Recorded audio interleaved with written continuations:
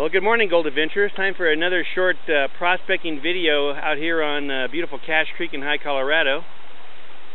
Got a new prospecting friend here, Sam, out with us today.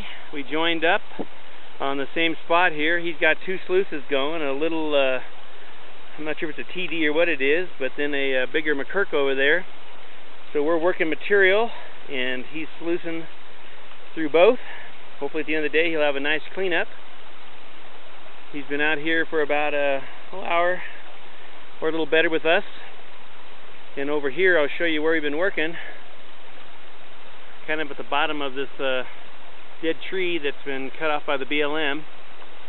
So the material here that Ron is out here digging has had some decent color, kind of hit or miss. Some pans show color and some pans don't. Still got black sand, so we're working it.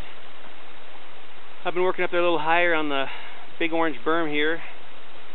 But a beautiful day, just a couple little clouds starting to build, about, like I said, 9:15. A few mosquitoes out now, so we got bug spray on, but Cache Creek's flowing clear and cool and fast.